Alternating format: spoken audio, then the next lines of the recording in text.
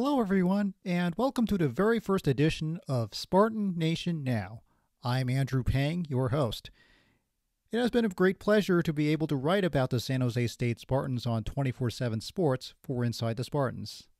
On this week's show, I'll recap a big San Jose State football homecoming win, catch up with Athletics Director Jeff Konya about the year in Spartan athletics, and host a roundtable discussion about the week in Mountain West football with special guest 24/7 sports reporter Lorenzo J. Reyna. Then I'll read some of your letters.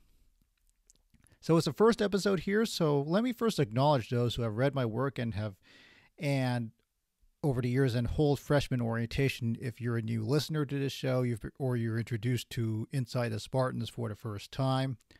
So if you've been following my stories over the years, first of all, let me say thank you so much as I am launching this new weekly show in order to give fans another way to get the latest news about San Jose State football, basketball, and other sports, especially in the age where the way people consume information on the internet has been changing with, think Spotify, YouTube, you name the various online platforms or whatever you use to listen to music or podcasts like your iPod or iPhone or your smartphone.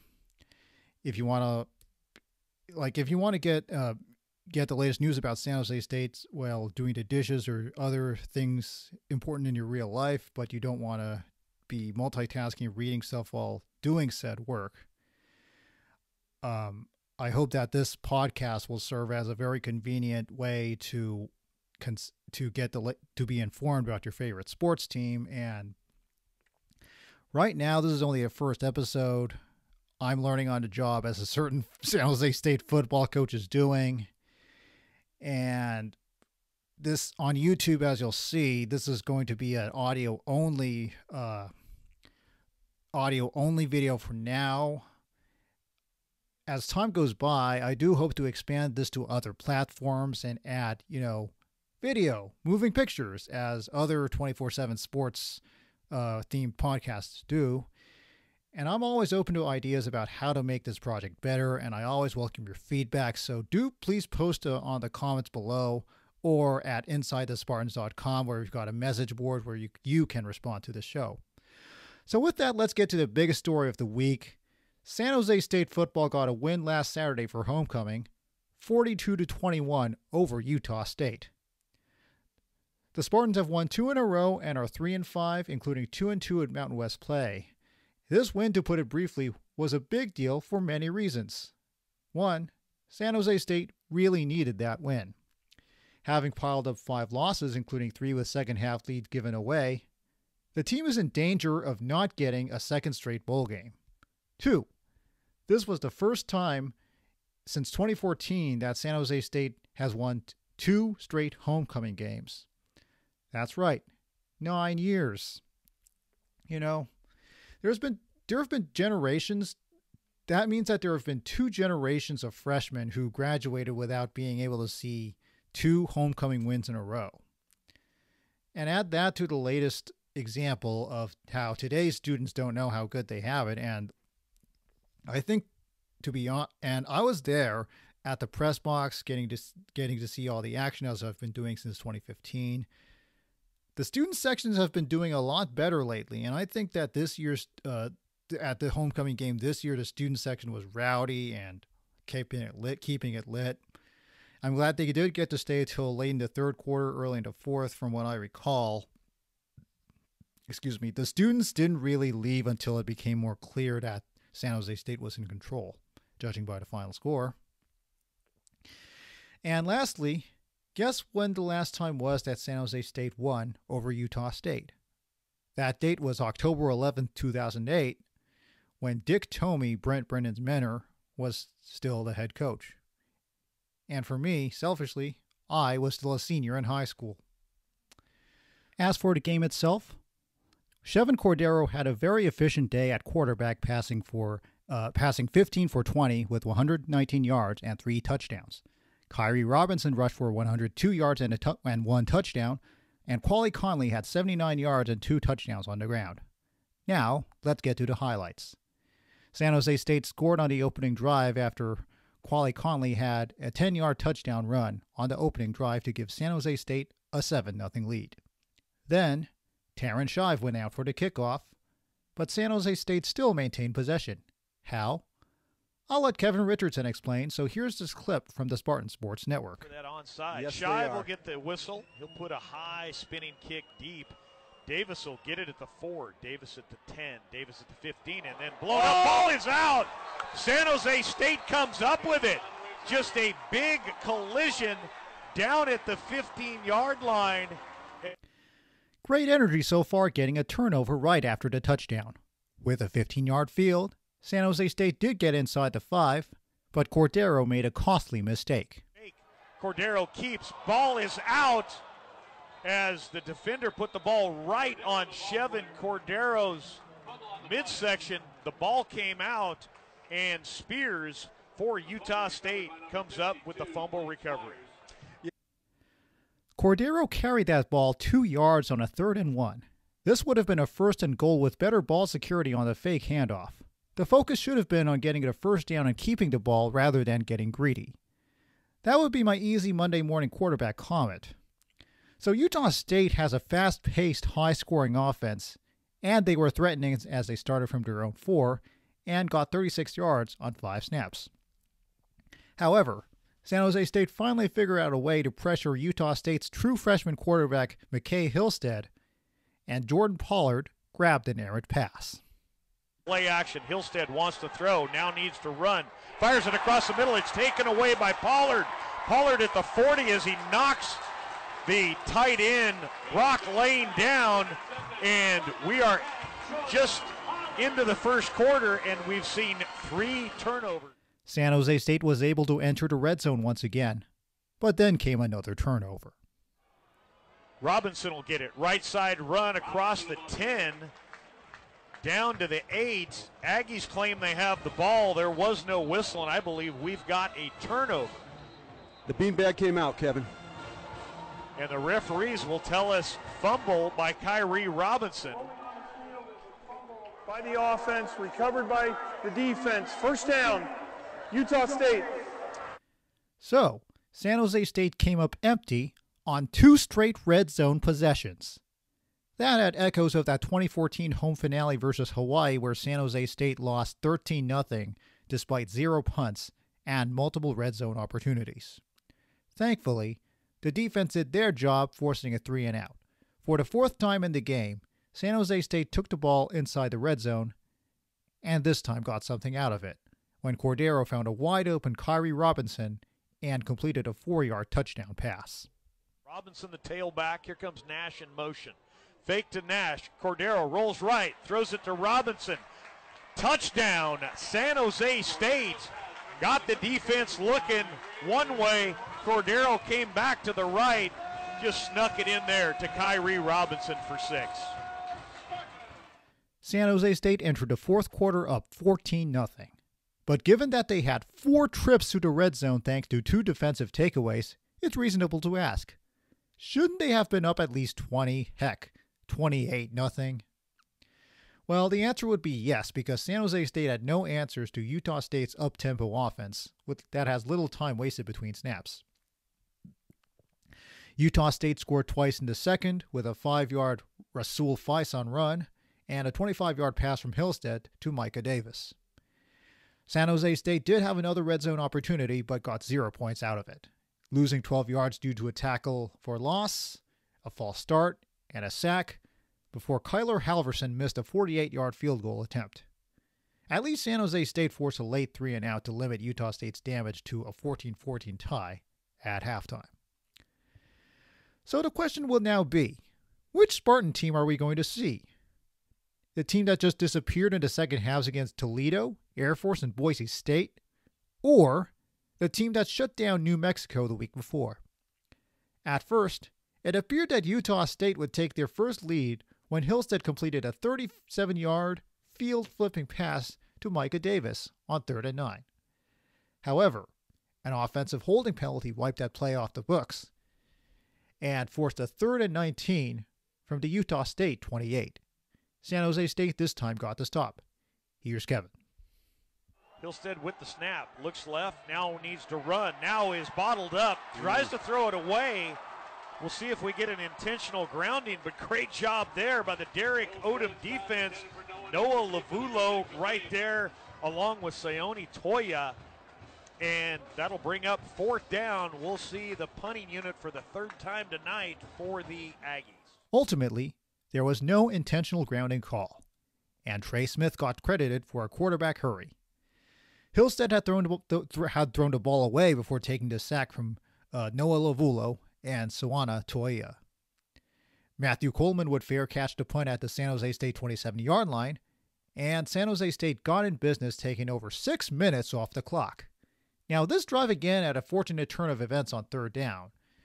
On a 3rd and 7 from the Utah State 46, where a defensive pass interference penalty gifted San Jose State a free 15-yard first down. In this drive, San Jose State had twice faced 3rd downs and converted them both, including this Cordero keeper. Cordero out of the gun. He'll bring Mazzotti in motion. He'll take the snap. 4-man rush. Now he's flush. Now needs to run. Outruns a defender. Pulls it down. 20, 15, 10, and then runs out of bounds and hit out of bounds. There was no flag for a late hit out of bounds, but 1st and goal from the 8 is great field position regardless. Then it took just one play for San Jose State to take the lead right back thanks to a rather creative blocking scheme. I'll let Kevin take it away. Leak Williams will sub in at right tackle. Jaime Navarro will line up at tight end. Off of his flank is the big Skylar Loving Black. Offset I. Charlie Rogers, the fullback. Quali Conley, the tailback. Conley will get it. Left side run. Great blocking, and he is in. Touchdown, San Jose State. Quali Conley blasts it in. I apologize for the brief technical difficulties right there, but the drop in audio was not your device, but rather the source I got these highlight clips from. I recorded these straight off of KTRB, the radio station that carries the San Jose State football games, while I was at the game, in fact. So San Jose State is up 21-14 with 6:27 left in the 3rd, and then they forced a 4th and 1 at the Utah State 34. Yes, 4th down defense has been a weakness this season for San Jose State, and Utah State did seek to exploit it. But going for it from your own side of the field into the 3rd while down just 1 touchdown, that could reveal multiple angles of the coaching mindset right there. 1, you're not respecting the opposing defense, assuming they've got this problem they can't solve about stopping 4th downs. 2, there's a lack of confidence in your defense to stop the opponent. You had already let them have the ball for over 6 minutes. Do you really want to risk them doing it again? Well, Utah State tried and failed to attack what they thought was a San Jose State weakness. Again, here's Kevin Richardson. The tight end lane. They'll bring a man in motion. That's Vaughn. They'll fake it to him. Now they swing it to Vaughn. He gives ground, is hit in the backfield, twists and turns.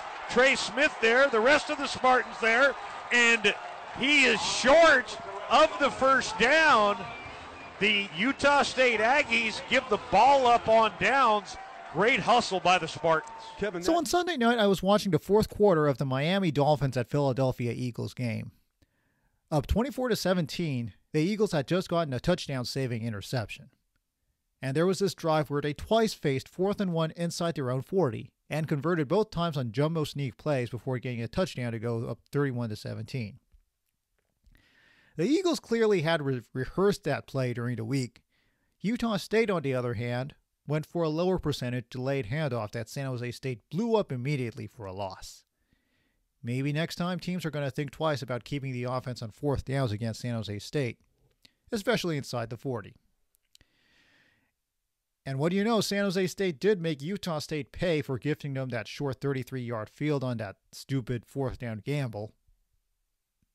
Here's a name not many fans are going to be familiar with, but there's this fullback named Charlie Rogers getting his first career touchdown. Cordero under center. Now they'll move Rogers to the right. Cordero wants to roll to the right side, picks up a block, fires it to Rogers. The linebacker turned fullback into the end zone. Touchdown, San Jose State. Tip of the cap to Kevin McGibbon. A great play call. Cue the LED lights. Now, Charlie Rogers has an interesting background, having come to San Jose State from our conference rival San Diego State back in 2021. So he was this backup linebacker, fullback for a while before finally getting his chance to block for the offense this year. And he spoke at the post-game press conference detailing his journey and his opportunity to play at San Jose State. I wasn't a big recruit coming out. I took a shot at San Diego State to actually play fullback down there. That's where I started out. They got rid of the fullback position. I played linebacker my whole life, and I really wanted to do that. So I entered the transfer portal looking for a shot. I was very lucky to be given the opportunity to play and be a part of this team, playing linebacker. And that just got my foot in the door here, and I've just been trying to do anything I can to help the team, whatever it is, special teams, defense, and now this year eventually offense. Kind of funny full circle moment getting back to fullback. But that was pretty much just being really lucky to be able to be a part of this team. Following the first career touchdown for Charlie Rogers, San Jose State entered the fourth quarter up 28-14, but they had to punt the ball back after a Cordero screen pass for 17 yards to Conley got called back due to an offensive holding penalty. So this could have been a here we go again moment. We've seen this movie before when San Jose State was at Boise State and gave up a 28-point lead in that loss. But now the defense got the job done again, forcing Utah State to go 2 in turnover. First when Taniela Latu and Sawana Toia made a tackle for loss. Then Javion Cole came up with another pick. I'm sorry, I'm not able to share the audio highlight with you because Richardson mistakenly said that it was DJ Harvey, but the official box score said Cole. So you'll have to take my word for it, but that play was a Javion Cole interception. So San Jose State got gifted yet another short field for 27 yards. But Utah State really made San Jose State earn this because they dropped Conley for a 4-yard loss on second down. So on 3rd and 12, Cordero brought out this play from the New Mexico playbook from the week before. A deep pass to Nick Nash that would seal this game. Got an inside release on the right side. Throws it to the right, and it is caught. Touchdown! We wanted to hear from Nick Nash. We heard from Nick Nash from 29 yards out. Touchdown, San Jose State. It was a 35-14 San Jose State lead with 9:08 to go. Utah State would then take nearly 3.5 minutes off the clock and an 11-play, 75-yard drive ending in a Hillstead 20-yard touchdown pass to Jalen Royals. With 5:38 remaining, it was desperation time for Utah State as Elliot Nimrod attempted an onside kick. But that kick rolled 18 yards untouched out of bounds. At a 5-yard offsides penalty against Royals, the same player who got that earlier touchdown, and San Jose State yet again got to start a drive past midfield. They also took 3.5 minutes off the clock, albeit with a slower 6-minute drive, a slower 6-play drive, to deliver this encore touchdown from Kyrie Robinson.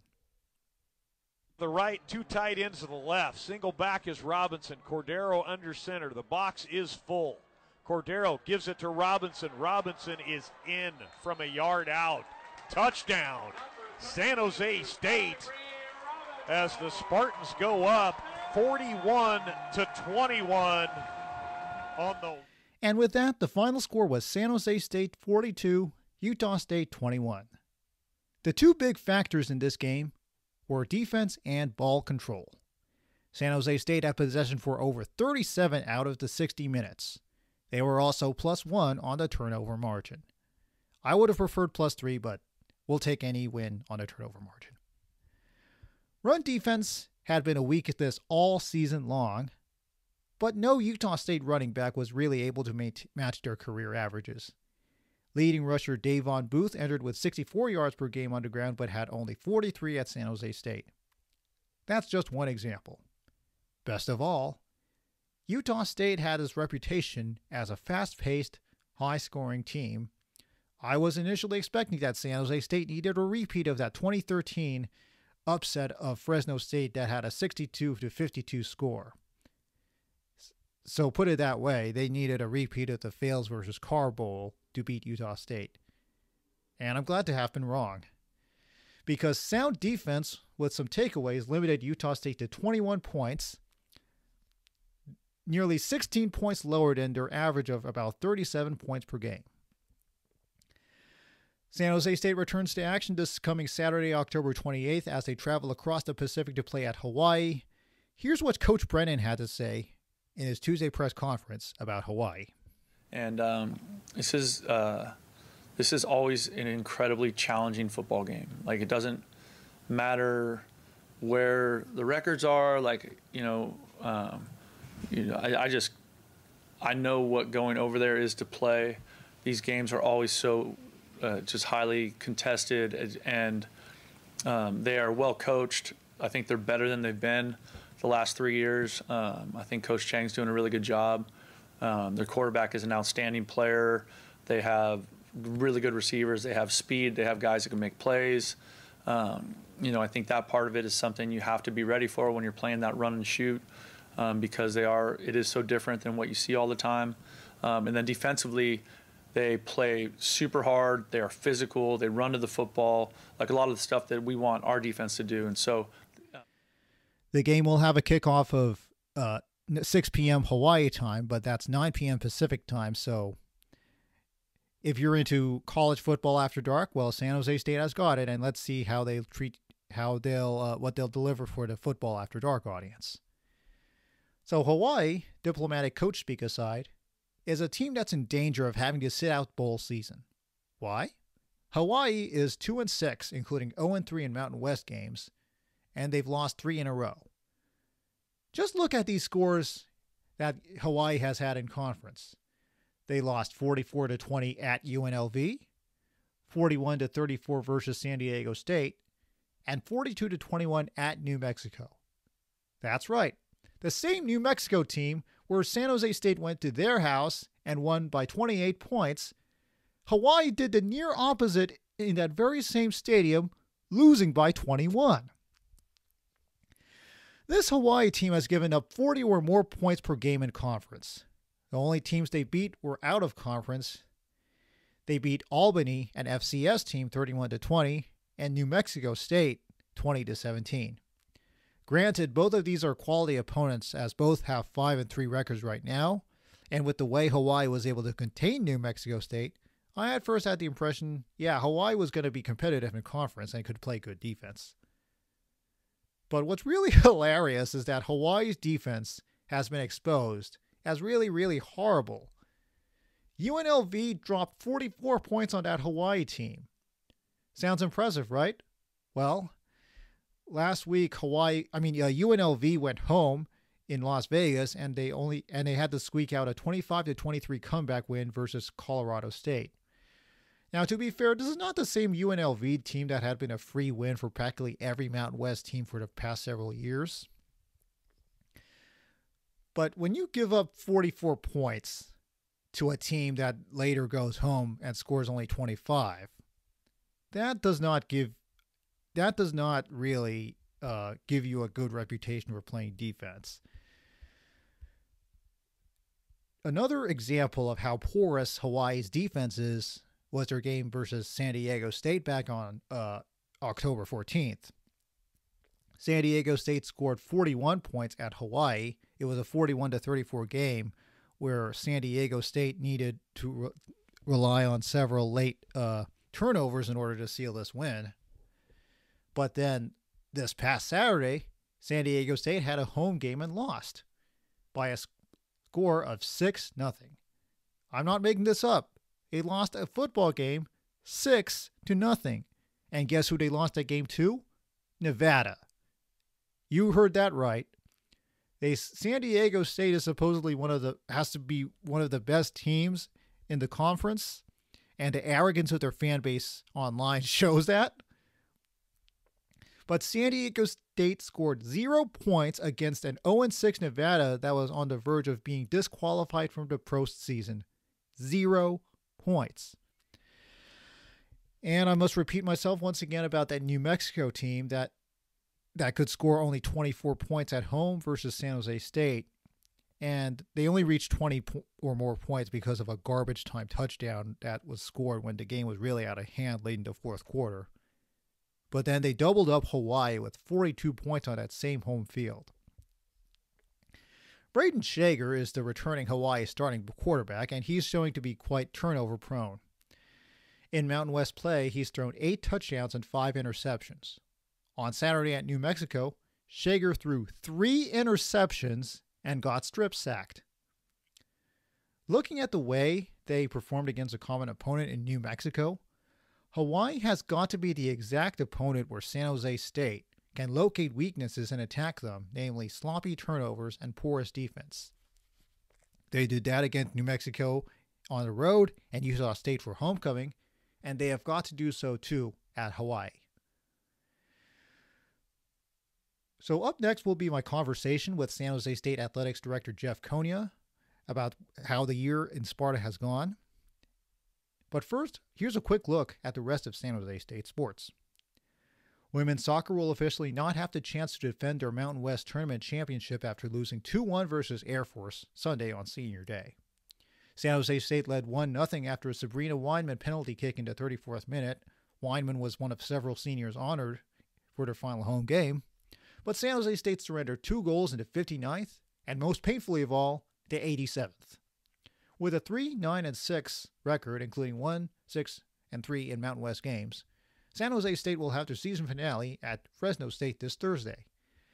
This has to be a very disappointing way for Tina Estrada to finish her second season, after delivering both regular season and conference championships in her first season in 2022 after she took over for her former boss Lauren Hansen, who got San Jose State 3 conference championships.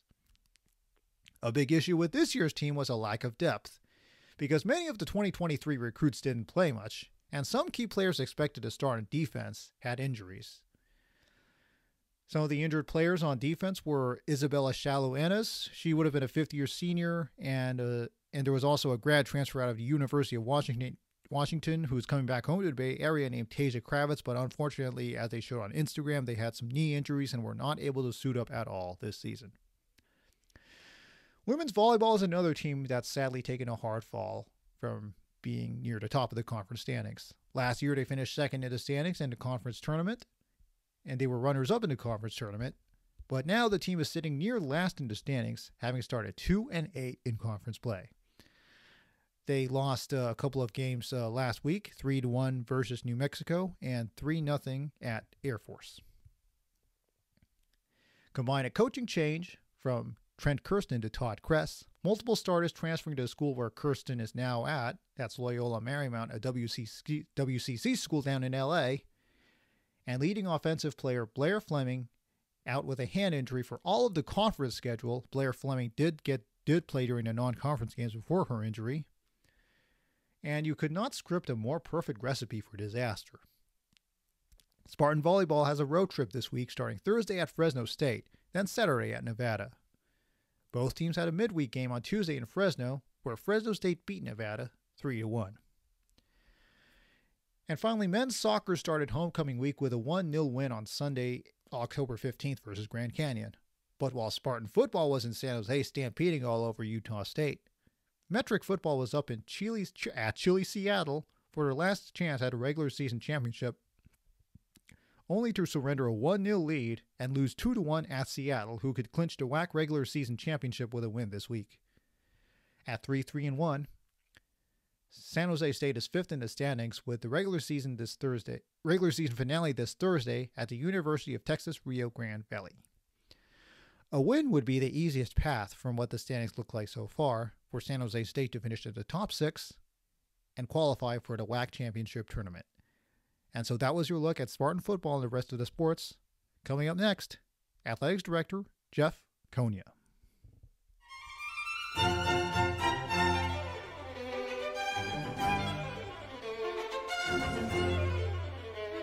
This is Spartan Nation Now. I'm Andrew Pang. Jeff Konya is the athletics director at San Jose State. Having been hired in 2021, he is now entering his third season as athletics director.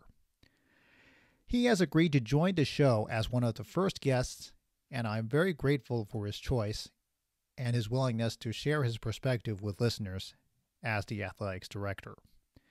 I spoke with Konya about the year in Spartan athletics and shared some listener questions as well. First of all, Jeff, thank you very much for agreeing to be here to talk about the latest in Spartan athletics for the very first episode.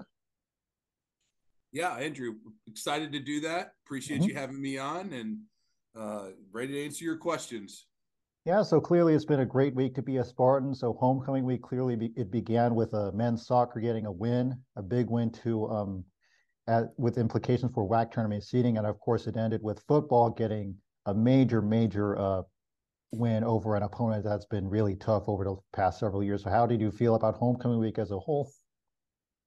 Yeah, I mean, just in terms of the buzz on campus, I think it was a great homecoming. I know that the parades, the fire in the fountain, a lot of the events and activities around homecoming were well attended, and there's a lot of enthusiasm. And then when you overlay some of the athletic components that you mentioned in terms of soccer performances and football and how competitive women's soccer was at home, it was a well scripted homecoming series of events, and I think the culmination with the victory on Saturday night at the football game was outstanding. I thought there was great participation by our SJC students body. I thought that was a really well attended game. And our attendance has been really good for about the last 2 to 3 years, and homecoming, proved not to be an exception either. So pleased about everything with that game day, the results, and finally defeating a Utah State team, which I don't think we'd beaten for about a decade and a half. So that was obviously fulfilling. Now, clearly, it's been a great year for Spartan athletics, and I'll get to women's soccer and other sports in a moment. But first, clearly, the story that's been talked about the most this year was the opening of the new Spartan Athletics Center on the east side of CEFU Stadium. So now that we've gotten to see the Spartan Athletics Center in action for 3 home games, how has the reaction been that you've seen from fans who've gotten the chance to sit in the luxury seating? Yeah, no, I appreciate our fans. I know that a lot of individuals were interested to see what the premium opportunities could be in the Spartan Athletic Building. And, I think we rolled it out fairly successfully. We did not get the schematics, Andrew, until late July, early August. So about 3 weeks and a half before our home opener. And, I got to give credit to our team, our advancement team, our multimedia team, our external team, as far as getting the preparations, certainly our facilities team for all their great work in pivoting that facility from football operations to premium opportunities on Saturdays. But that was a big haul. And there were a lot of unknowns heading into the season with that building and how it was all going to come together. As far as what was the ticketing, what was the wristbands, assigned seats versus non-assigned seats. There was just a lot of logistical issues that went into planning. And I'm happy. And I think we've had minimal issues over there since we've opened it as far as the suites and the club. We certainly would like to maximize some of the other areas there in and around the building, especially that premium area that you see with the umbrellas and the lounge chairs and what that could ultimately become. Right. But we're very pleased with the Spartan Athletic Building and how it's impacted our student athlete experience and how it's impacted our game day environment. Now, I have seen some of my readers raise some questions recently. One was about the grass area in front of the building. So earlier, it was reported that the grass needed time to mature. What is the latest status about the grass area? Yeah, I think the grass area is going to be the grass area for the remainder of the season. We, again, need to figure out exactly how to incorporate the grass area into our game day as far as logistics and tickets and those kind of things and what that could ultimately be. We've been told by our facilities team that it is about a 6 to 8 week rooting process before it could be, used aggressively. And honestly, and when did that root and when did that 6 week start? Would it have been in July or September? August. It would have been in Okay. August. So you're September. So at the end of October. I mean, right now we would be looking at what we could ultimately do with the grass. But I just don't think that we're gonna be in a position to introduce another area and bring it online this year with 2 games remaining. I think we're looking at probably doing something a little bit different next year as far as some of those premium seating opportunities that are outside the building. And I think our fans can look forward to some really interesting options if they do want to take advantage of that seating and that premium seating on that side. So, do you have any specifics as to what you're proposing for the grass area at this time? No, not really. We'll probably take a look at it with the team and see what is. I know there's been some conversation about maybe making it a family zone or, an SRO area, kind of overflow area. It's not. How do I say this? It's not an easy hill to sit on. It's probably the easy. If you're over there and you try to like sit down or lie down on that, it's a pretty steep angle. So we have to be safe when we incorporate that grassy berm area. Ultimately, I'd like to convert that grassy berm area into some more loge seating and some more traditional seating. So I hope the grass seating is not something that we're going to have to live with for several years from now. Yeah, I can definitely understand that you've got a vision of converting that East Side Hill area to proper seating. I've heard fans who have been outspoken about that issue for ever since the first schematics had come out in early 2021. So what would it take in order to move forward with installing permanent seating on the East Side? You look at it probably between $10 and $11 million, and that's just a rough guess estimate for seating. You're going to have to pour new concrete. You're going to have new moorings. I mean, it's a major undertaking to put in that. But the other side of the coin is, where game atmospheres are trending in college athletics and certainly in the pro space is more premium opportunities. And on our west side, we're very limited with what our premium opportunities are.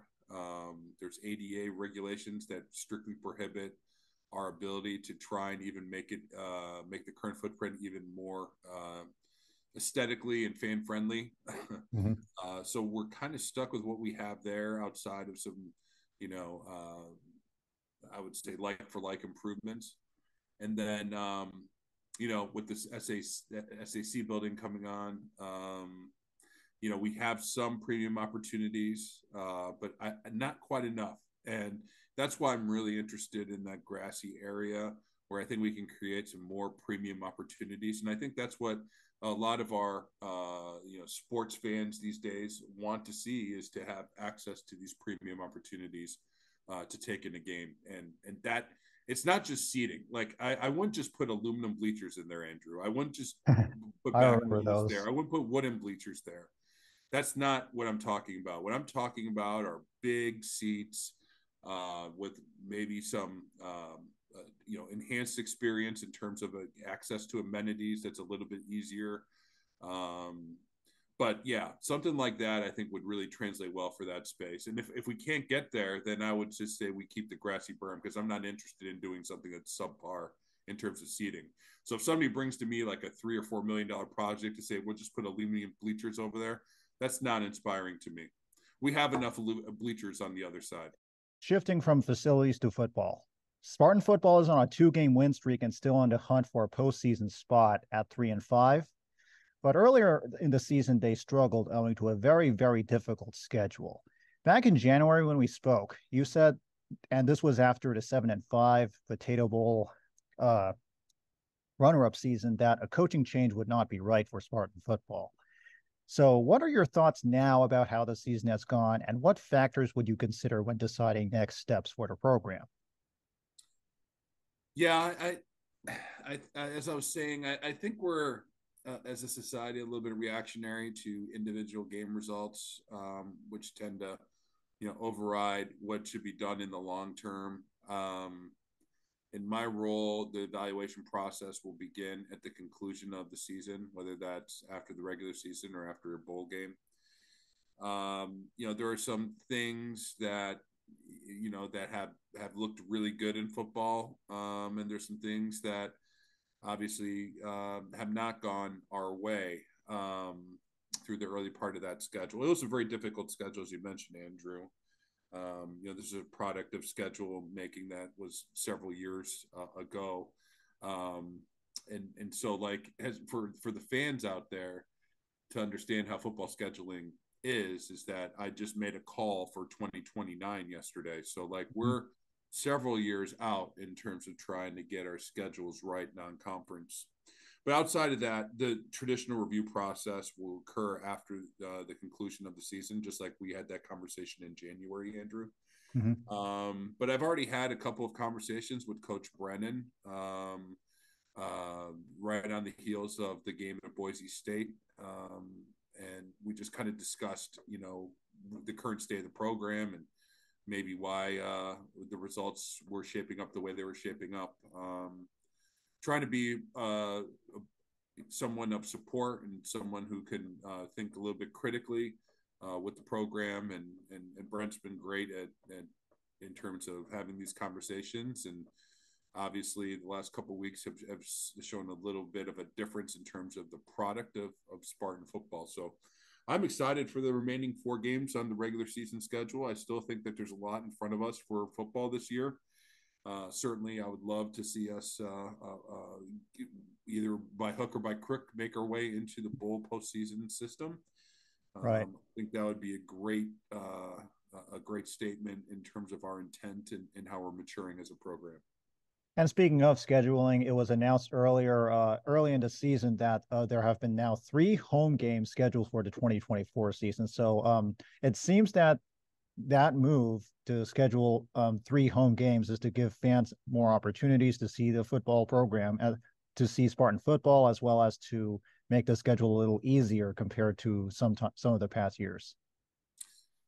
Yeah, I mean, now with the Spartan Athletic building coming online, and just I think the cool vibe that we had about our game day, giving our fans as many home games as possible is certainly something that we want to offer to our Spartan faithful. But as you know, Andrew, between 70 and 80% of home teams win in football. So if you can stack a few more home games in a couple of years, right, it gives you a better chance in terms of some competitive success versus playing away from home competition or games. So I think there is a little bit of a strategy on both sides in terms of, yes, bringing it for the fans, but also trying to put a football team in the best respective position to have a competitive year and to win some home games.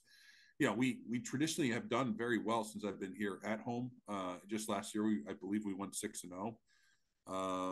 And this year we were fairly competitive at home as well, outside of maybe that Oregon State game, and half of Air Force. But we generally have been putting some decent performances together at home, and I think that the statistics would indicate that when you can get more home games, things will go well for you. Now here's a question I'd like to share from a listener. So there are other tier 2 projects still pending for South Campus, such as the baseball practice field and softball stadium. So what are the listeners asking what the next steps are for such projects like those? So for those projects in specific in South Campus? Yeah, South Campus, baseball practice field, softball stadium. Yeah, so softball stadium, I'll start there. That has been a project that's been identified as part of our new capital campaign that should be rolling out from the broader university. So that project will be, one of the ones that we're featuring in terms of our Spartan faithful to hopefully support financially and get behind through that capital campaign. Our baseball field, we have, obviously we put the practice field, I should say, in place, and it's been operational for about a year now, Andrew, and We've had some stop and starts with the construction. There's been some issues and some hiccups here that we've had to clean up. I think the big project there is to get bullpens activated for that site, to put our baseball team in a better relative position in terms of practice opportunities, and as important as pitching and bullpen pitching is, I think that would be the right next step for that particular field. And the final project in South Campus that I know that we're working on behind the scenes is to complete the golf facility with a phase 2. Mm-hmm. There's always been talk about putting a more permanent building structure into that site, and what the amenities could be with a building like that in terms of offering to the community and our teams in terms of locker rooms and hospitality and those other kind of things that we think we can put into that building over there in the golf practice facility. And then we have a final project we're looking at in terms of bringing a mobile video board to the site, and how that would work would be it would be attached to a vehicle, and then it could rotate in terms of providing video and some game atmosphere for the soccer complex, but also for softball and some of the other South Campus events. So those are kind of the things we're looking for and thinking about for South Campus. A lot of this is predicated on the student athlete experience, but also for our fans to take in games. But yeah, that's kind of what we're thinking about, what the next projects are for South Campus. Yeah, and so in a couple of weeks, basketball season is going to be starting up, and some questions about the teams. Tim Miles is going to be back for his 3rd season with men's basketball, and it's going to be his 1st season now that Mountain West Player of the Year Omari Moore has moved on to the NBA. And on the women's side, April Phillips, head coach, is that head coach. She's in her 2nd season, and like Tim Miles, April Phillips had to fix a difficult situation on her team. So what are your thoughts and expectations about Spartan basketball this coming season? Yeah, I'm interested in both those programs for different reasons. I think Tim, obviously losing Omari Moore, getting some of the folks back from last year's team, adding some talent from the recruiting world into the team.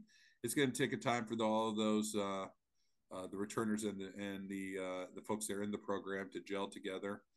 I think they've sustained a couple of injuries through practice that hasn't helped in terms of that cohesion.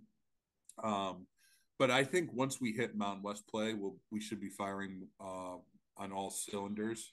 The Mountain West obviously is going to be in terms of the men's basketball, is going to be a very competitive conference. Hopefully it can rival all the good things that happened from a basketball standpoint last year to the conference, with several postseason opportunities and all the high profile runs and those kind of things. But yeah, so I think that there's going to be kind of more of a patient approach with the men's basketball team and with the roster composition. As far as the women's basketball in April, this is the 2nd season. It's been a complete roster overhaul from what she has inherited. So again, we got a lot of younger individuals with hoping to get game experience and those kind of things. And I think that both teams from this perspective are going to use the non-conference to try and get that cohesion and learn a little bit more as they head into Mountain West play at the end of December. But there's a lot of talent on both teams. I think the fans are really going to like some of the different talent on both the rosters. I think they play a fun brand of basketball from what I've been able to take in practice. And I'm excited for both of the programs to get going here in a couple weeks. Back to facilities again, this time about basketball. I got this question from a listener. What is the progress on the basketball court upgrade? The basketball court is down. So we got a new court with the markings and everything. And I think, the fans are going to really like, having this new court down. We have that blessed and to be integrated with our brand new video board and some of the other things we're looking to do from a game atmosphere. We're thinking about moving some different components around the game day environment, where students sit, where the band sits, those kind of things. So we are tweaking the game day atmosphere, trying to get it to where it can be a real competitive advantage for both teams. But that's going to be predicated, obviously, on individuals coming out and cheering and really taking ownership. And is the design still going to be that circuit board design that was posted online last year? Yes. Yeah. Okay, so that's so fans are going to expect that as seen earlier. And so going back to men's soccer, as I alluded to earlier, they had a big win to begin homecoming week, and it was reported by the San Francisco Chronicle that Simon Tobin, head coach, he's on a track for a 4th straight winning season, and has been reported that he plans to retire next season. Would you be able to confirm if that is correct? Well, his contract runs through the end of 2024. I know we've had initial conversations that he might want to ride off to the sunset. I'm hoping that that's not the case. But we'll have those conversations after this season and heading into next season as to where Coach Tobin is, and we certainly would like, and I'm going to encourage him to think about staying with the program a little bit longer. And my last question will be about a couple of teams that had done really well last year, but have taken a bit of a downfall this year: women's soccer and women's volleyball. Last year, women's soccer won both the regular season and conference tournament under Tina Estrada. She signed a contract extension, but unfortunately, women's soccer is going to miss the postseason this year. And then women's volleyball was number 2 in the standings and runners up into conference tournament, but they had a coaching change and some roster changes as well, and now they're struggling in conference. But clearly you made 2 different decisions, whether to hire from within or to do a formal, or to do a full or to hire from the outside for these programs. So do these show that hiring a head coach is hardly an exact science? Yeah, there's no script that you can just follow and point to make sure the hiring goes as what you want. Now, obviously, if you just look at the results, then you have a different perspective probably than if you look at the realities in each of these programs. First of all, women's soccer, arguably 4 or 5 of the most influential players for this year's team were lost to season-ending injuries.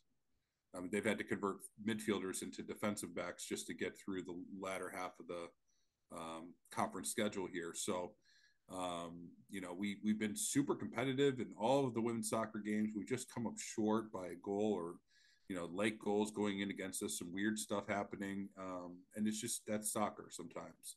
But we really have been playing with one hand behind our back from just in terms of roster talent, being able to go down the pitch, which suggests that next year, when everybody's healthy and back, hopefully we'll be able to, get back to where this program traditionally is, near the top of the conference. And then with volleyball, obviously we lost our coach, and the way the transfer portal now works is very, liberal for when a coach leaves, that individuals on that roster have a lot of choices where they otherwise would not have had choices outside of the transfer portal. So you're going to have situations where coaches leave and you have completely different rosters from year to year. And that's exactly what happened with volleyball. And then, one of our more influential players, Blair Fleming, goes down and isn't able to compete. And, we basically are starting a brand new volleyball roster in terms of who's starting these games as compared to last year's team. So, I think Todd is great. He's been able to build programs and compete at high levels before. He's brought in a lot of young talent. We have like 8 or 9 first incoming players on this team, and they're already holding their own. And, we just don't know how to win yet in volleyball with such a young roster. And that's where we're playing games super competitively. All the games are in the 20s, and we're just not winning a lot of those at this point. They got to learn how to win with a young team. So you still stand by your hire of Todd Kress and what you said back when we spoke in January about him being the right fit for what you saw at the time for volleyball? Yeah, 1,000%. Well, Jeff, thank you very much for taking the time to join me for episode number 1 of Spartan Nation Now. And I'm sure that our fans will really enjoy listening to our conversation and getting the latest news about Spartan athletics straight from the source. Thank you, Andrew. Always a pleasure to talk with you. I really appreciate what you do for our program, and hats off. Thank you.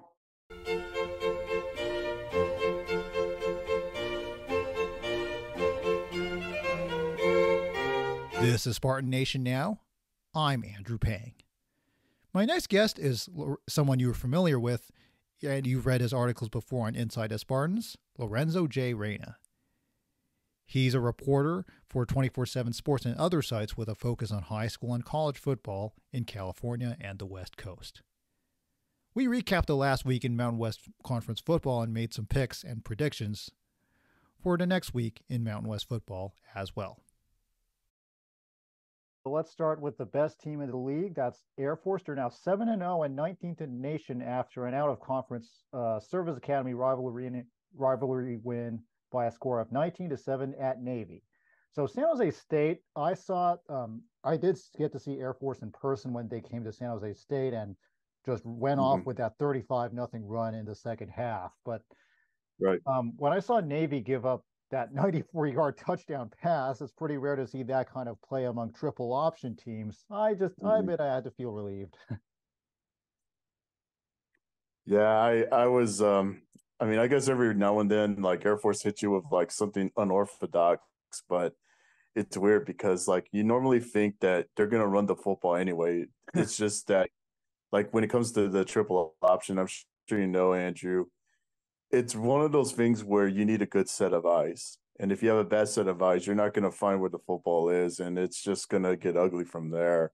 So, I mean, Air Force has had a very significant run, but I have to be honest with you, Andrew. I feel like, and I know that we throw out this term a lot when it comes to college football, I feel like they're in for a trap game this upcoming Saturday when they go against Colorado State. Around Falcon rivalry game. So certainly Colorado State, they had a horrible season last year when they were just transitioning during the coaching change from Bobo to Norvell. But I could tell this year that Colorado State has improved. They even beat Boise State this year. Yeah, I mean, that was like that's something that you don't get on your bingo card very often, especially when Boise made the transition over to the Mountain West. But it literally took a Hail Mary full of grace, literally, for Colorado State to win. But, honestly, Andrew, I feel like that in a sense, I'm not surprised by the progress that Colorado State has gone on. And I think because, like, you obviously know very well from following San Jose State, Nevada under Jay Norvell, they had some very competitive teams.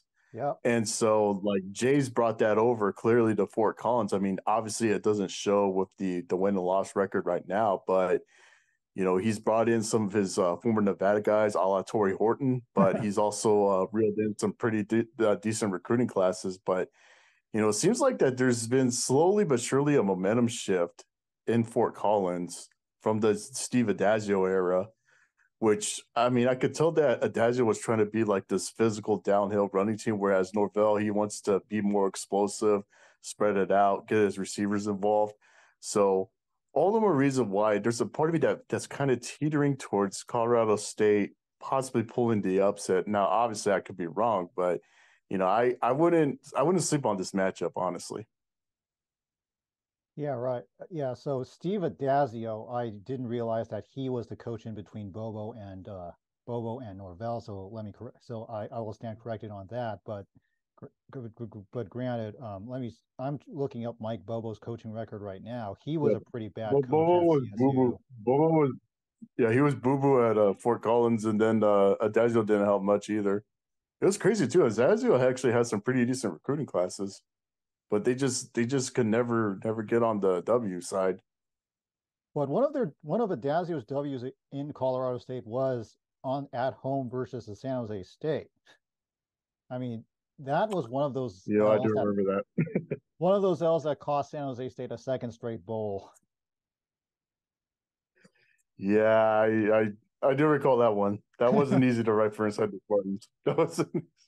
Well, I wasn't able to travel to Colorado at the time, so maybe Jackson might have written something about that game, but I'll have to check. But going back to so earlier, going back to this week's upcoming rivalry game. So you said that this is going to be a trap game. Do you envision Colorado State being able to stop the triple option, or will it be another 35-0 rout? What do you anticipate? I'll put it to you this way, Andrew. I feel like that if this game somehow becomes a high scoring match, I feel like the advantage can go to Colorado State. Mm-hmm. And I say that because Norville is just, and again, going back to his days in Reno, he's just so used to those high scoring games. And you could go back even further. Norville was at Oklahoma. I mean, as you know, in the Big 12, it's like, defense is an afterthought literally over there. So they were so used to high scoring fests. Now, I would imagine that Colorado State, they already know that Air Force wants to establish the run. It's just that they're going to establish it through some exotic formations with their triple option scheme. But I would think over time, you would be able to get acquainted and get adjusted to that. So, I mean, I think that the magic number, Andrew, for Colorado State's defense, if they're able to hold Air Force to maybe underneath the 175-yard mark for rushing yards, mm-hmm. I think they could be at a good advantage, which it's hard to do when you're going against a triple option like Air Force. But, right. If they could limit the explosive plays and also ensure that they're going to work for the end zone or even keep them out of the end zone to get them to field goals, they'll be at an advantage. Now, this is an Air Force team that's been consistently very high scoring in conference play, putting aside the recent 17-6 win at Navy. They scored 45 at San Jose State. They even dropped 49 on the supposedly good defensive San Diego State team. And Colorado State, on the other hand, is a team that's struggled a bit on defense. So would that be a weakness for Colorado State? I mean, sorry, Air Force to attack? I mean, Air Force is already they've had the benefit of going against some not so stellar defenses. And so obviously with Colorado State struggling, as you mentioned, on defense, I mean, it does still bode well for Air Force. And another thing to keep in mind, I mean, unfortunately, as impressive as that victory was for Colorado State against Boise State, we have to remember they did give up a lot of points in that game. And so it came down to a Hail Mary. So I mean, I just foresee it more, Andrew, that I feel like this Air Force Colorado State game is going to be a lot closer than people think. I'm starting to get the sense that this is not going to be that blowout that people out who follow Mountain West football is looking at it as. Yeah, time will tell whether your projection comes true or their prediction comes true. And we'll get back to Colorado State in a little moment, but I'll shift over to a beat that you and Jackson are very familiar with in Fresno State. So last weekend was a bye week for Fresno State, but they'll be back in action this Saturday versus UNLV. Now, I don't know how long you've been following Mountain West football, but I remember the days when UNLV was basically a free win for pretty much every Mountain West team. But look what they're doing now. They're 6-1. Yeah. It seems that firing Marcus Arroyo, the former San Jose State quarterback and Brett Brennan's good buddy, has really paid off for them when with the coaching change to the former Missouri coach. I forgot his name. Barry Odom. Yeah, Barry Odom. Barry Odom. Yeah, that's right, Barry Odom. And so UNLV's quarterback, Jaden Mayava, he's only a freshman, but the way he's been playing, the way he's been putting points on the board for UNLV, and that comeback drive in the last minute, it's as if UNLV signed Patrick Mahomes to their squad. Yeah, you know what? So you mentioned Marcus Arroyo. So I feel like, honestly, Andrew, Arroyo to me still deserves a lot of credit for what he did at UNLV. And the reason why I say that is because he legit left behind a bowl caliber roster for Barry Odom. Now, honestly, it's like, and I mean, I'm like you, I follow UNLV for a number of years, and you normally would think like this is going to be like a cakewalk game for either a Fresno State, a San Jose State, a San Diego State. Well, it started to get more and more competitive when UNLV was on the schedule.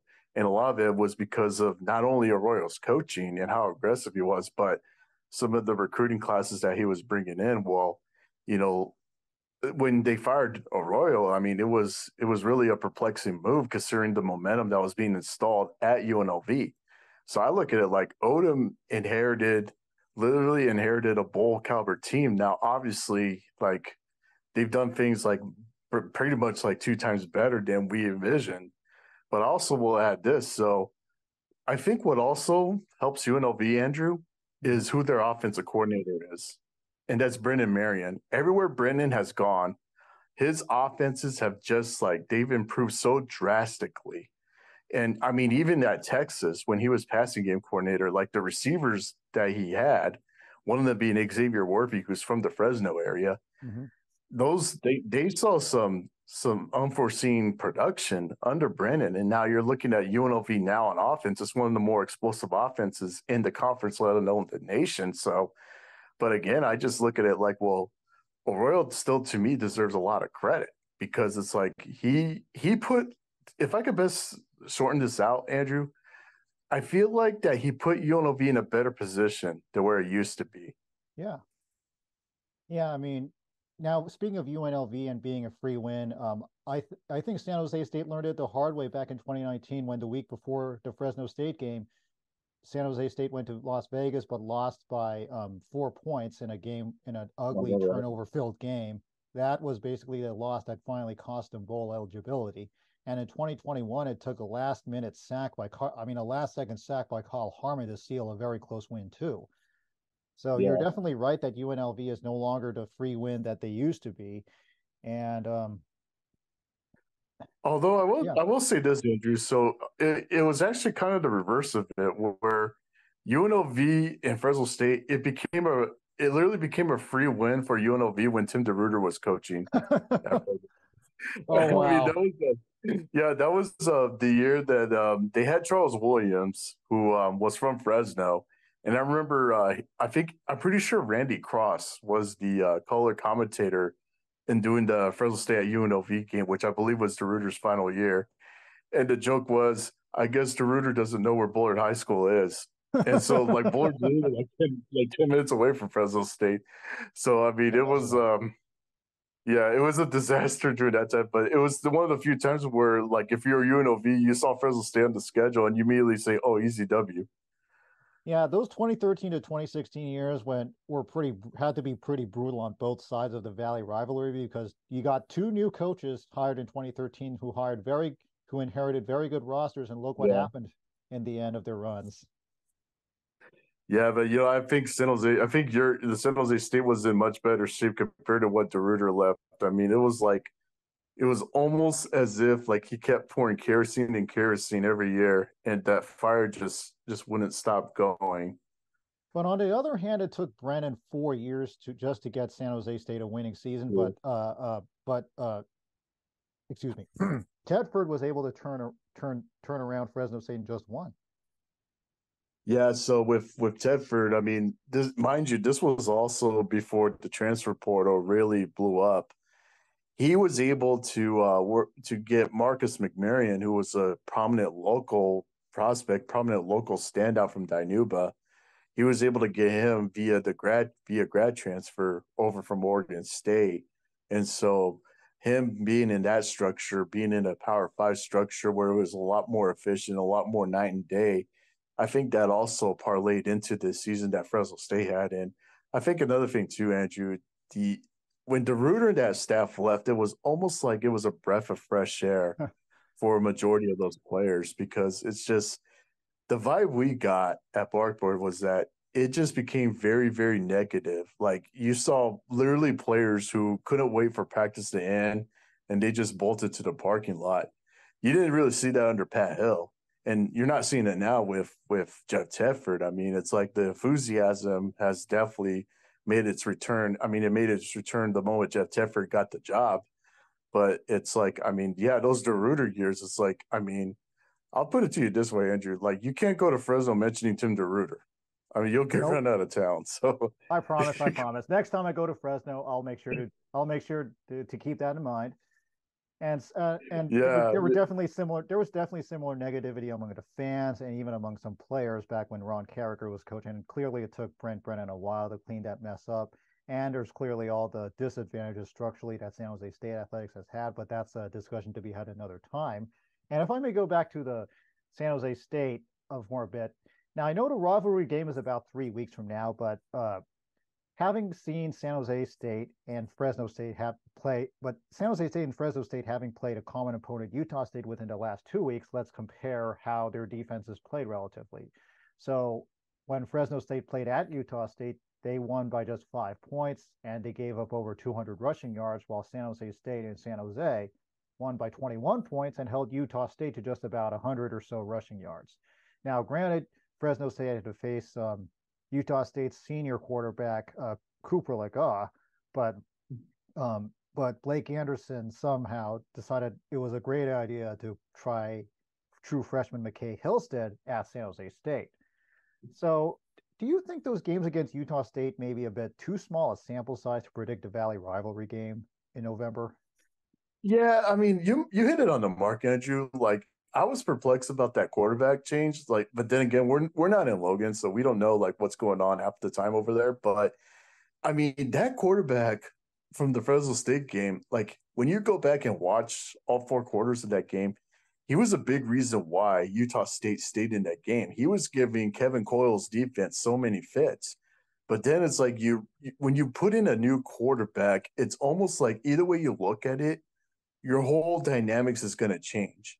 I mean, you're not going to get the same flair for like creating plays in chaos or the same downfield attack. So it was almost as if in that game against San Jose State, it was almost as if in secrecy, Blake Anderson scrapped everything and started brand new. And that's why I felt like that game was a lot more one-sided than it was. Granted, like, I mean, San Jose State, even with Kyle Harmon and Cade and all those guys gone, and Viami as well, I mean, it's still relatively a pretty experienced defense. And so like they're not going to be fooled by a team that's rolling out a new quarterback at the last minute. So it was a shock to see just how badly Utah State digressed in that game in comparison to the Fresno State game. But again, I look at it like, well, the big difference is what you did at quarterback. I mean, it's like whether people want to admit it or not, it's like you put in a new quarterback, it's going to change completely. I mean, even from the side of Fresno State, you've seen Logan Fife. Mm-hmm. You've seen Logan Fife go in for Mikey Keene. Now, granted, the situation was an injury. Well, Fife is more of a runner. I actually think, in a sense, Fife is actually a better, more mobile runner than Mikey Keene. Maybe not a better passer, but by putting in Fife, it's like, well, Tedford has to incorporate some stuff to where he's able to take advantage of Fife's legs. He's able to take advantage of his mobility. And so I don't know, like what Blake Anderson was figuring or what went into the decision to go with the freshman against San Jose State, but got to be realistic, Andrew. Like that decision to put in the quarterback, I mean, it led to the very one-sided victory for San Jose State. And one of the more astonishing play calls that Utah State had was on that 4th and 1 from the 33, down 7 points in the third quarter, and they went for it. And they didn't try a sneak or a handoff or anything. They went with a pitch, with a pitch that was like 5 yards behind the line, and then they got stuffed for a loss. It's like they thought that they could try anything again. They were watching film of all the times that San Jose State got burned on 4th down and gambled on a really low percentage play with a freshman quarterback, and then that's when the game fell apart for them. I hope in Blake's case, like, I hope he doesn't think that he secretly had Caleb Williams on his side. I mean, only Caleb Williams will pull off those kind of plays. So. And did you watch the Eagles versus Dolphins on Sunday night? Because the Eagles actually went for it on 4th down twice in the fourth quarter, up 7 points inside their own 50, and they were able to run enough time off the clock. I think they must have been up 14 after. No. That was after the interception at the 1 yard line, and then and those plays helped set up that late touchdown to ice the game. Yeah. And then, of course, there's that brotherly shove. I don't call it the tush push. I call it the brotherly shove. I just think it's more catchier. Yeah, who knows if we'll see that play in a future Utah State game. But in any case, let's take a look at next week's opponent for San Jose State. They'll be at Hawaii this coming Saturday. So Hawaii is 2-6 and in danger of being disqualified from the postseason after losing 42-21 at New Mexico. Now, this is a New Mexico team that had entered that game having lost 14 conference games in a row and San Jose State Right. had played there the week before, excuse me, with a 52-24 win in that same stadium. I felt impressed when I saw Hawaii beat New Mexico State 20-17 up on the islands. Now, New Mexico State's similar to UNLV in that they're no longer the free win that they used to be. But since then, I'm looking at Hawaii's scores in Mountain West play, and they honestly have had a porous defense that's been giving away 40 or more points per game. So, given that, so what have you seen out of this Hawaii team so far under Timmy Chang, and what do you sense out of their fan sentiment? Yeah, I feel like so in going back to when they hired Chang, I mean, they knew right away, and I would hope that in the case of Hawaii, they had the realization that Chang was inheriting a mess because Todd Graham was the previous regime, and Todd Graham literally became this like dictator, authoritarian. I mean, any tradition you could think of at Hawaii, it was like Graham didn't want it anymore. And so like Chang had to be in a situation where it was going to be a slow build. He would have to really like first and foremost try to gain positivity from the remaining players, but then like do his part in installing the offense, the defense, the culture in general. And unfortunately for Hawaii, it's gotten a lot slower than expected. And now we're in this era of college football where people are going to demand results right away. So, I mean, in a sense, it's like, well, I mean, I would give Chang maybe at least 2 more years in this current model. And unfortunately, it's not Chang's fault that his alma mater was literally left in shambles by Todd Graham. But with Hawaii, it's like, I mean, they're the way they're set up, Andrew. I feel like it's more a situation where they have to play offense, try to score as many points as they can, and pray for that one final defensive stop. Unfortunately, they're not built for defense right now. They would have to literally hit not so much the transfer portal, but they need to hit the JUCO. They need to hit the JUCO realm for like any available defenders that are out there. But yeah, it's like, Chang being I would think with Chang being Hawaii royalty, like they would be a lot more patient with him, but we'll see. I mean, again, it's like I don't think it was his fault that he inherited a mess. I mean, that mess was courtesy of Todd Bowles. And then another thing to keep in mind, Nick Rolovich. Nick Rolovich had a good thing going at Hawaii before he ended up Washington State. And now it's like you almost wonder if he's regretting that move to go to Pullman because he didn't last long in Pullman. Yeah, and what conference is Washington State going to be in next year? Big Sky. Maybe they finally get the Big Sky to merge with the Mountain West and form like the Super Sky. I don't know. Yeah, well, and speaking of, and you said earlier about Timmy Chang being Hawaii royalty. Well, ask Scott Frost how well being royalty worked for him, right? A good point, because I mean, I was thinking, the dummy in me also thought Scott Frost was a gift hire for Nebraska, and that didn't work out. And there's another one too who, Jim Harbaugh. Jim Harbaugh had a little bit of a rough go at Michigan. Now he seems more settled, but now they're back in the spotlight for the wrong reasons. Jeff Tedford, Jeff Tedford, he's practically was Fresno State royalty, played there, graduated there, and obviously he has Fresno State going again. Yeah, it's like, I mean, it's kind of hit or miss when it comes to the alums or like the legends who come back to their school.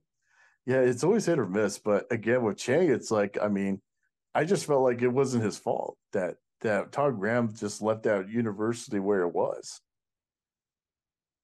Yeah, I mean, I hope that we fans should understand whether they're at San Jose State, whether they're at Hawaii, that oftentimes a coach needs time to clean up a mess that was left behind by the previous coaches. So, and whenever I've spoken with San Jose State's athletics director, I did get to speak with him earlier today. He has been taking a very analytical approach to any difficulties that San Jose State has had, and it remains to be seen if Hawaii's leadership has the same approach when it comes to Chang.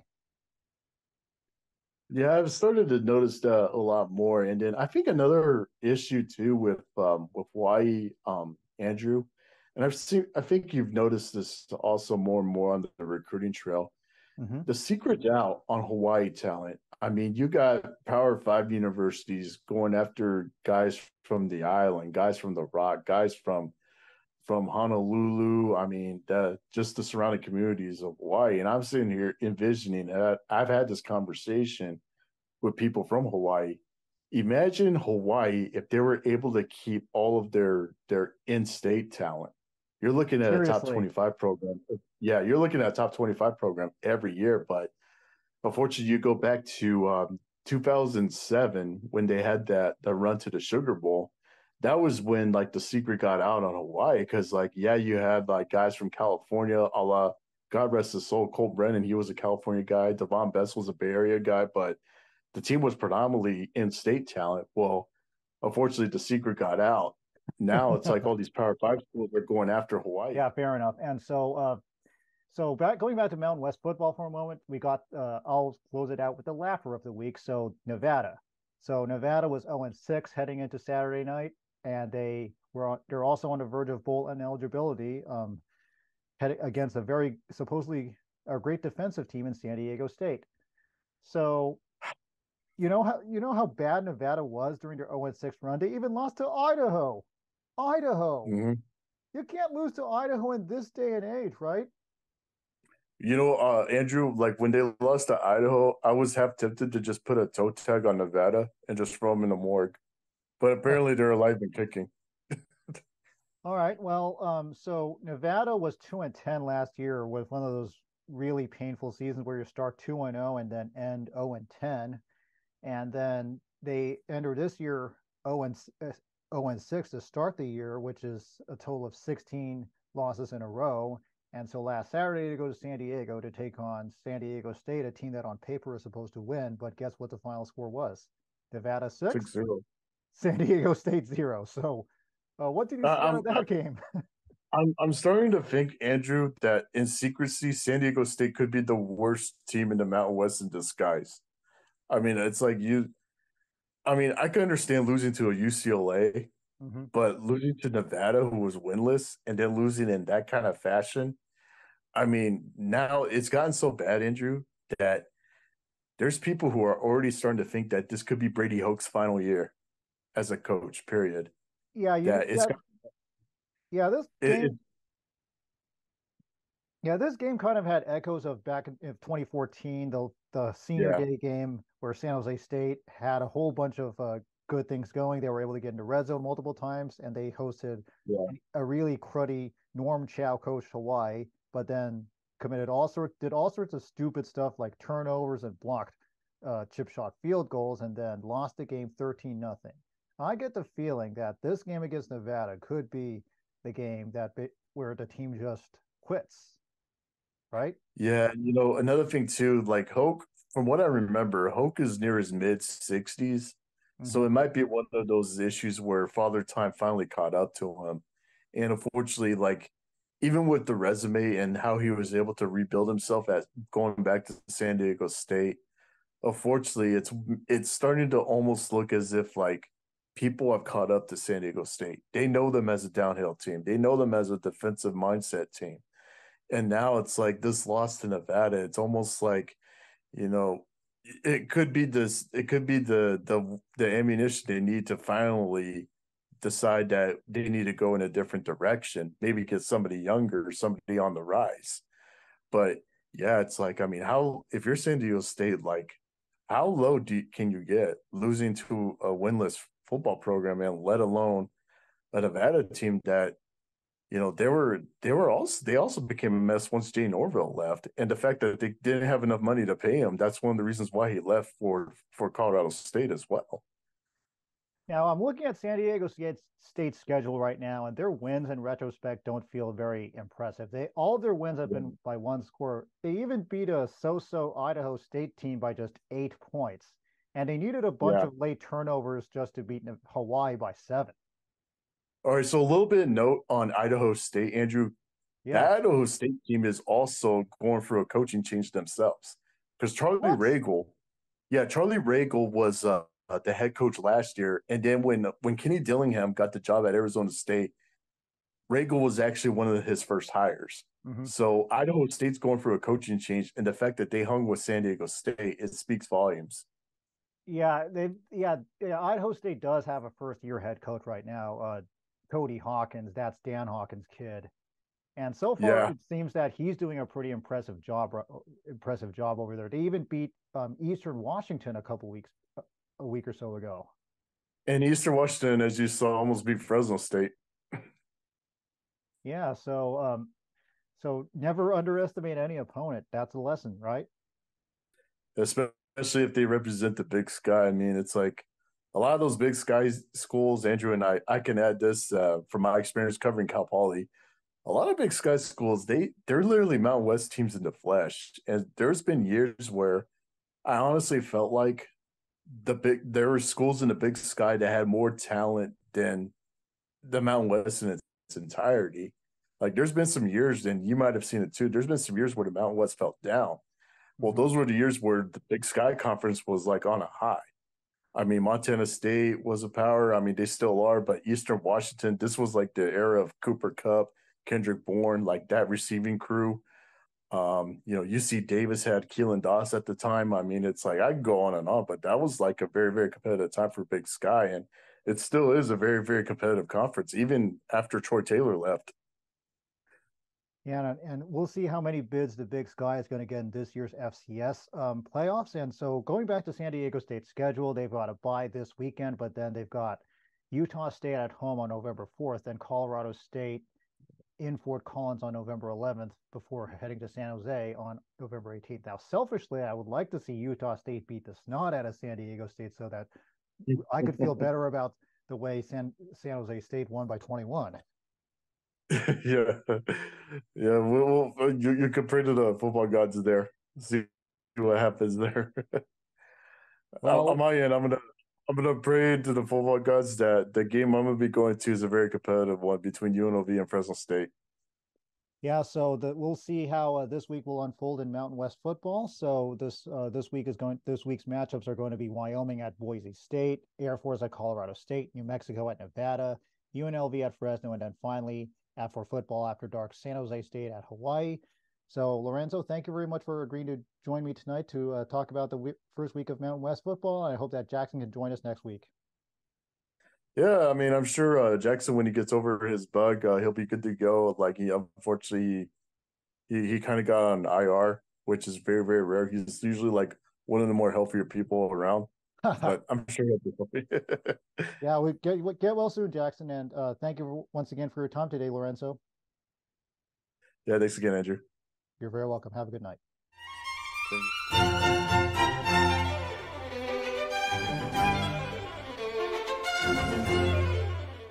This is Spartan Nation Now. Once again, I'm Andrew Pay.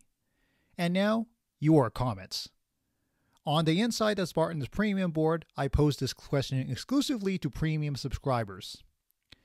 And this is an appropriate question, I feel, due to the slow start to the season. If you were the athletics director, what results would you want to see to welcome back the offensive and defensive coordinators in the 2024 season? One answer from Spartan Mike. I would want to see the team win out, or at the very least make a bowl game. It looks as if changes have been made on the offensive side of the ball after a couple weeks of getting away from the run in the second half, when it was working in the first half. The defense looks rejuvenated now that the offense is doing its job.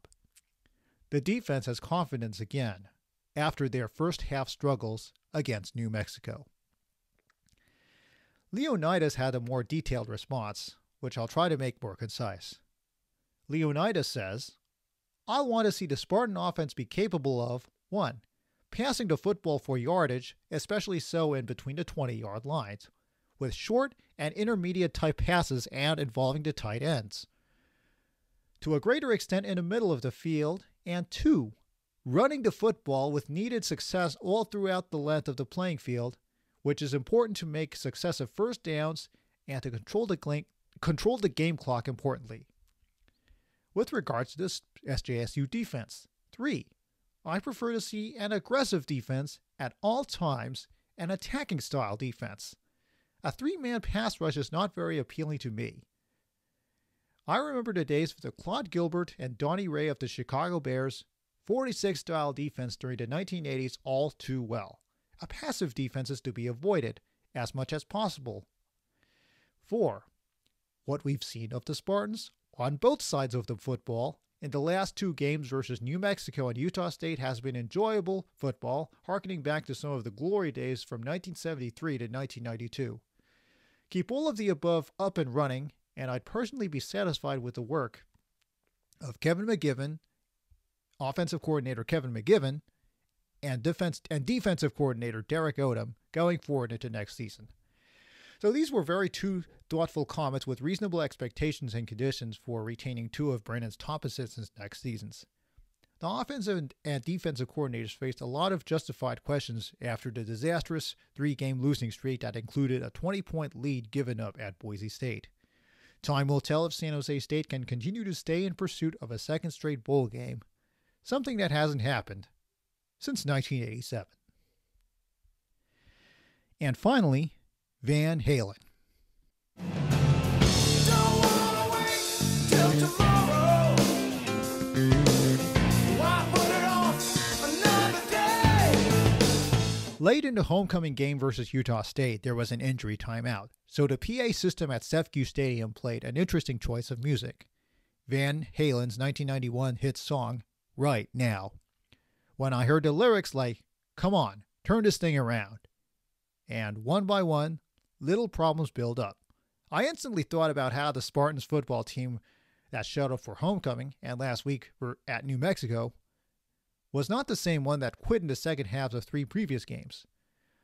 So in a more lighthearted moment of Saturday's press conference, I did ask Brennan if he agreed that the song symbolizes his team's journey. Halen, I won't try to be Sammy Hagar, but some of the lyrics are like indicative of how the season has gone, such as turn this thing around and why put it off another day. So would you agree with that? I would. That's a great song. You know, I'm a child of the 80s, so Van Halen was definitely a big deal. But and that's a great song. And that's like a really big, I would say, battle cry for us here is like let's just worry about right now. Let's not worry about the outcome. Let's not worry about next week. Let's not worry about and that's a hard thing for young people to do, right? Because you get so caught up in this sport on the outcome, right? But when you're looking that far ahead, you miss what's happening right now, and what happens in right now impacts the outcome, right? And so it is a really appropriate song, and I did not pick up on that, but I love that song. Do you think it's as good a sing-along as Lean on Me? Lean on Me has a little bit different meaning for our team, but I thought they did that today. I thought they definitely leaned on each other today. You know, I think that's like I said when I started this interview or whatever, this press conference. Like, these players are doing this for each other. Like, they're not focused on what the record is. They're not focused on the negativity or what people are saying or what, like, all that stuff out there. They're just worried about the guys in this room and what they're doing day in and day out, and that's giving us a chance to play better football. And that's a wrap on episode 1 of Spartan Nation Now, heading into Spartan football's game this Saturday at Hawaii. Kickoff will be at 6 p.m. Hawaii time or 9 p.m. Pacific. Unfortunately, it's not going to be on any of the regular cable channels or the Mountain West Network because of Hawaii's exclusive pay-per-view TV rights. So you'll have to check the SJSUSpartans.com official athletics website for viewing info. Somebody on the 24/7 board may have a link to a video stream, or you could just listen to the game on KTRB 860 AM in the Bay Area or its website if you don't want the trouble of having to download a third-party app like you would probably have to do to watch the official telecast of the game. Thanks for listening this week. And with basketball season starting soon, be sure to catch a more basketball-centered episode next week, and hopefully a recap of a Spartan football win. Take care, everyone.